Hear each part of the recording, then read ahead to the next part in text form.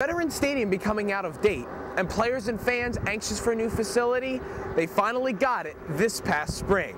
Here is what makes Citizens Bank Park different from any other ballpark in America as a new era in Phillies baseball begins. As Veterans Stadium and 33 years of history came tumbling down this past spring, a state-of-the-art ballpark was developed. One of the two new ballparks introduced in baseball in 2004, Citizens Bank Park is a beautiful addition to the sports complex in South Philadelphia.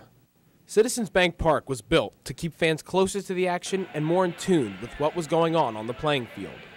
The park has 43,500 seats that are angled towards the infield to give fans the feeling that they are closer to the game. John Brazier, the director of fun and games for the Phillies, discusses the seating and how fans can always follow the game.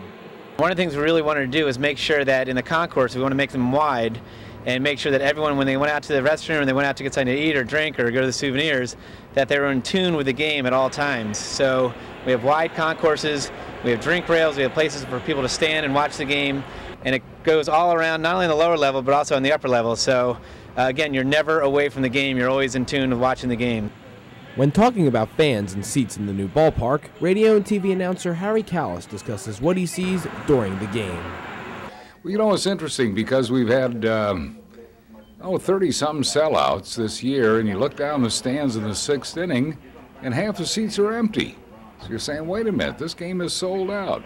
The people are walking around enjoying the amenities on Ashburn Alley. They're going to the shops, they're going to the restaurants, and so our fans seem to really enjoy this ballpark. The park offers many unique and family-oriented features that separate Philadelphia from any other ballpark in America. The Phillies have made many attractions for kids at the new ballpark. One of them is the Make Your Own Fanatic. Managers of the Build-A-Bear workshop help fans pick out, stuff, and dress the Fanatic in one of his many outfits. There are also many games and play areas throughout the concourse. I participated in the game Run the Bases and showed my opponents just how the game was played. Other exhibits include the Fanatic Fun Zone, ballpark pinball, and rock climbing. Outside of the stadium, there are 4 10-foot-tall bronze statues. Each of these statues represent Philadelphia's Hall of Famers, Richie Ashburn, Robin Roberts, Steve Carlton, and Mike Schmidt. One of the most notable areas in the ballpark is Ashburn Alley. Named in honor after Phillies legend Richie Ashburn, Ashburn Alley features such things as concession stands, retail stores, picnic tables, the bullpens, and the Wall of Fame. Now, what would a ballpark be without a variety of types of foods? Citizens Bank Park has concessions that fits all the needs of fans. Greg Lazinski, the daily host of Bull's Barbecue, talks about its significance at the park. I'm the host out here for 82 home games, and it's been a lot of fun. You know, it's been a great idea for us. You know, it's the recipes, and like I said, it's being part of the Phillies family is always fun. Also at the park is Gino's world-famous cheesesteaks, crab fries, Tony Luke's, and the Schmitter. Citizens Bank Park also offers a few restaurants. McFadden's Restaurant and Saloon is a sports-oriented restaurant that is the place to be pre- and post-game. Another restaurant is Harry the K's. This is named after Hall of Fame broadcaster Harry Callis and is baseball's only bi-level restaurant and bar built into the scoreboard. There also are other awesome features at the park. The Liberty Bell Home Run Spectacular towers 100 feet above street level. The bell rings after a Phillies player hits a home run. Now, if you want luxurious amenities at the ballpark, the Diamond Club is the place for you. Members can sit in the climate-controlled lounge, have a pregame buffet, and also view the indoor batting cage used by the Phillies.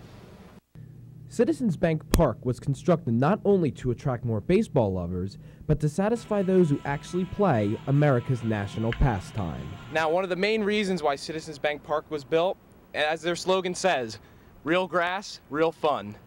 And the Kentucky Bluegrass playing surface is one of the main reasons why the Phillies obtained many key acquisitions the last few years. Larry Schenk, the Vice President of Public Relations, discusses the overall reaction of players to Citizens Bank Park. It's been a very positive thing. Barry Bunn said it was gorgeous, you know. It has got a reputation of being a hitter's ballpark. We had 2 off seasons that were spectacular, you know, with getting Jim Thome, David Bell, and Kevin Millwood one winter, and Eric Milton and Billy Wagner the second winter. So that created a lot of different, there was a lot more interest in us than there had been in previous years. There are many reasons why players consider Citizens Bank Park a very beautiful ballpark. They have batting tunnels to warm up in before the game. They have state-of-the-art therapy and rehabilitation rooms, and they also have a gigantic weight room. Although the players may be relaxed during batting practice, all attention soon focuses on the game and how they can contribute to a Phillies win. Here is what one Futures Phillies slugger thinks about Citizens Bank Park.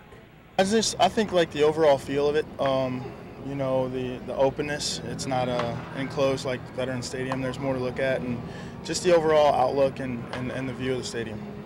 Although the Phillies failed to meet expectations this year, fans love the intimate seats, grass as the playing surface, and the overall atmosphere Citizens Bank Park has brought to Philadelphia.